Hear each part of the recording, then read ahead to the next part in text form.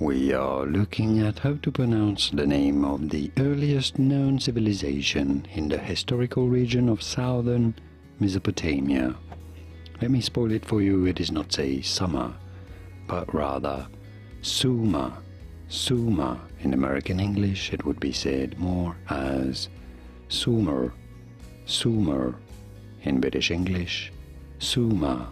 And now you know it all. Did you get this? Was this any helpful? Let me know in comments and by using the like button. Thank you kindly for your support. More videos on how to pronounce more interesting words and names whose pronunciations aren't always obvious. I'll see you there to learn more. Thanks for watching.